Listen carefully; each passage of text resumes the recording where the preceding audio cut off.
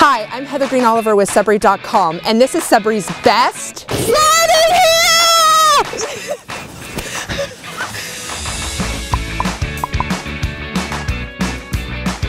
This past summer, Sudbury.com introduced its Summer's Best series. We visited Sudbury's best beach, best patio, and best chip stand, and it was all voted on by you, our readers. The long hot days of summer may be over, but winter has its perks too, so we're here to explore all the best our city has to offer during the winter months. First up, we asked, where is the best sliding hill in Greater Sudbury?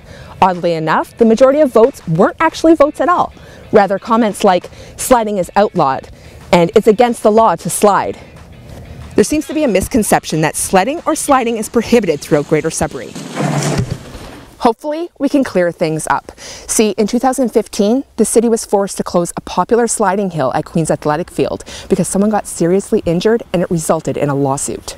At the time, the city posted no sliding signs at all its hills located on city property, but after receiving public backlash, they quickly changed their minds. Instead of prohibiting sliding, the city decided to put up safety barriers at popular sliding hills located on city property, like the hill at Bell Park.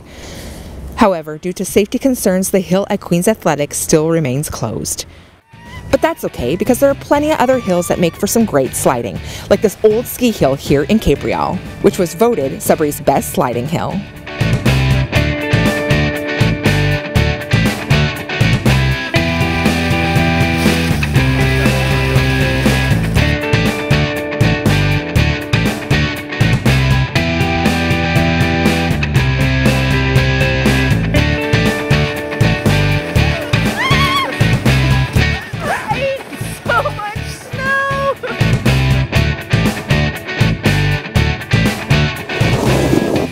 Next up, we want to know, where is the best place to go skating outdoors in Greater Sudbury?